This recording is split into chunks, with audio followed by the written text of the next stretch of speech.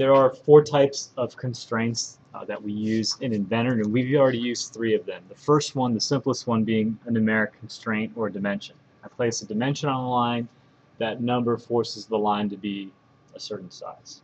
Second one we used was geometric constraints. So that would be, I want these 2 lines to be perpendicular to each other, or I want these lines to be parallel. Those are geometric constraints. We've used assembly constraints, right, like mate and insert, which is forcing the relationship between certain parts to hold together based on whichever one of those constraints you've selected. And the fourth one, the one that we're going to cover today, is called parametric constraints. And parametric constraints relate to how I would dimension or build a part using functions rather than the number, where there's a relationship between, let's say, one dimension and other based on a function that we are going to create. Let's look at an example of why that might be useful. Let's say that I'm going to build like a patio chair or Adirondack chair. Okay? As the manufacturer, I've made this to be specifically for an adult. So all the dimensions for this are an adult size. But I'd like to build a child size as well. And I want to base that on, let's say, the height of the chair. Right? The difference between the adult chair and the child chair is how tall the seat is. So if I make functions to design this part, and it's all based on the height of the chair, if I change what the height is, everything else will change parametrically. Let's do a simple example in Inventor first. Let's build a really basic puzzle cube piece. And I'll use functions instead of dimensions for this. I'll rough out the basic shape first. Let's say this is like an L-shaped piece, and it's going to be like 3 cubes tall and maybe 2 wide. No dimensions, kind of just roughed out the shape. I'll place my first dimension. Notice that this is D0, this is the starting point of my dimensions. I'm going to set this one to 0.75 because these are going to be 3/4 inch cubes. Now the rest of the dimensions are going to be based on this 0.75. It's going to be a relationship back to the 0.75. So let's say that this width here, D1, is going to be equal to D0 times 2. Right? So I haven't placed numbers in it, it's more of a function of the original one. And I can do the same thing for the height. My height is going to be D0 times 3 because it's going to be 3 cubes tall. I can set this to be equal to D0 because I want that to be the same size. And then I can finish my sketch. When I do an extrusion, it's the same thing. Instead of placing a number, I can place a variable like D0. So I'm going to extrude this object. Instead of going 1 inch, I'm going to do D0. Okay.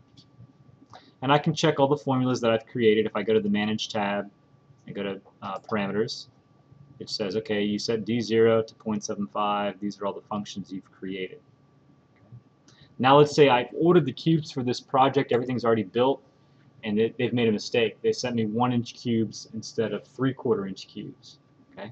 If I go into iProperties with my current design, no matter what material I assign, say it's lead, I get an area of 10.125 and a volume 1.688. That's the original size. But then my pieces are actually 1 by 1 by 1 instead of 3/4. So if I go back into here, I can change what the D0 is. So D0 is now 1. And although the shape hasn't changed, which is good, which means all my formulas work because it hasn't corrupted the design, I need to know that the change has taken place by looking at maybe the iProperties, right? Now if I look at the physical properties and I look at material and update, lo and behold, the area has increased, surface area has increased, and so has the volume. Okay, so I know that the change that I made to D0 has affected the area and the volume of that part. So today's activity is about parametrics, and the goal is to build this plate here using functions rather than dimensions.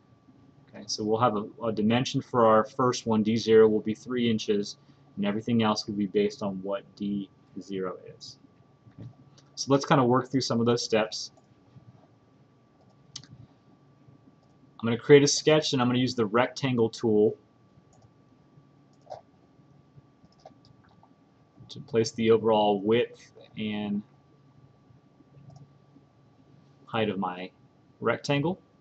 The first dimension that I'm going to place is going to be D0, and I need to follow the way they're labeled here. So the overall height of the object is D0. You need to follow that in order to not get confused about the instructions on the sheet. So this is my D0, and based on the instruction sheet it says D0 is going to be 3 inches. Then I go back to the sheet. Okay, D1 is going to be 5/3 ratio overall plate width to overall plate depth. So what that means is my plate width is going to be 5/3 the plate depth, which is D0. Or I can write that as an equation, D0 times 5 divided by 3. So when I place this dimension for D1, it's going to be D0 times 5 divided by 3. I'm done with this part. I'm going to finish the sketch.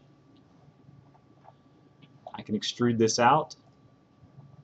How far? I go back to the instruction sheet. Okay, the plate thickness, or how far I'm extruded, is 20 times smaller than the overall width. So it's D1 divided by 20. D1 divided by 20. And I get my overall thickness of the plate. Now here's the thing that kind of trips people up. I did D0, D1, D2. D3 is the plate taper angle.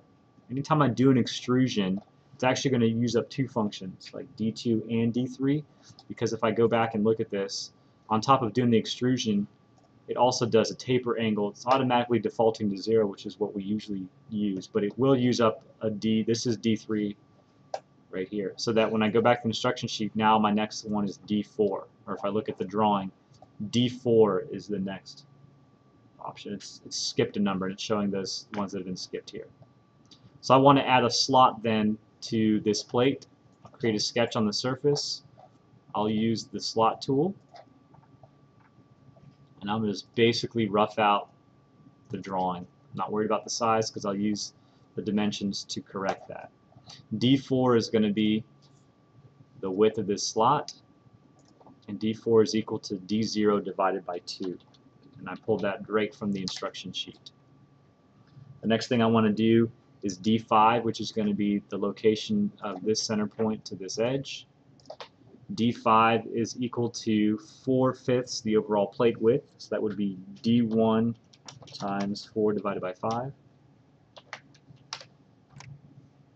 And then D6 is going to be the location of this center point from the top of my object, and D6 is D0 divided by 3,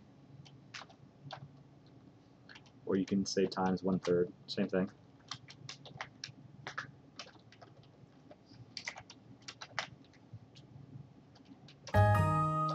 Oops, I think I put an O instead of a 0.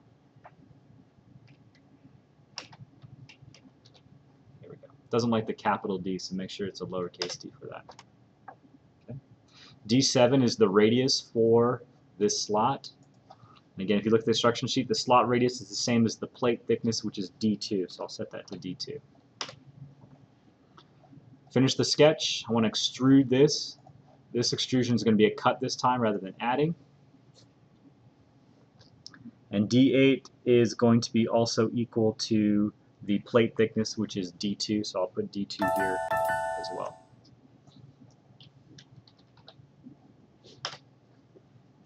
Last part then would be the little hole. Again, if I go back here, there's a little hole.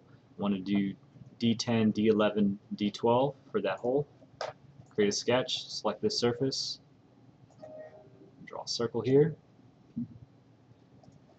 So D10 is going to be the location of this hole to the edge of this plate. D10 is D1 times 1/4.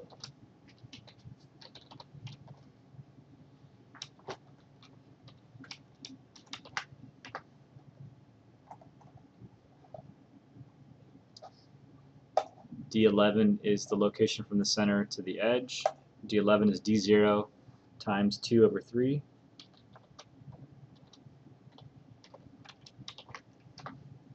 And then the diameter of the hole is D12. And D12 is twice the slot radius. So that's the slot radius, so I would do 2 times D7, which was the slot radius. Again, I finished the sketch. Do an extrusion. I want to cut in because I'm creating a hole here.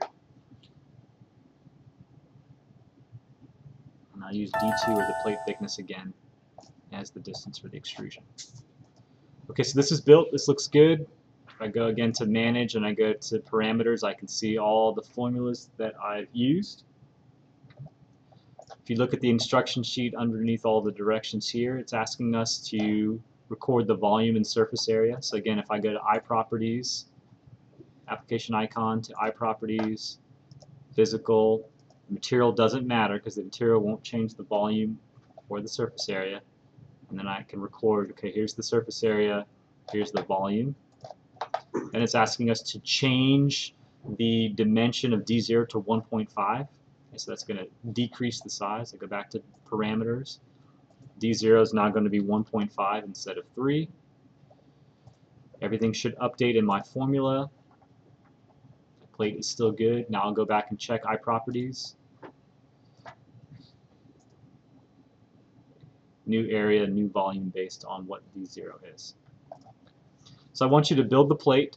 I want you to answer the questions here, along with the conclusion questions. I would also like to have a screenshot of this piece completely built. So we'll do a print screen, and we can throw this on the Word document. I also would like to have a screenshot of the formulas that you did.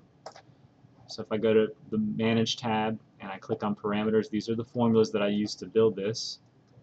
And if I would like to do a screenshot of just this piece, if I hold down the Alt key first, then hit Print Screen, it only takes a picture of what's in the foreground. And then I can paste that into my Word document as well. Save this Word document and submit that to receive credit for this on the LMS.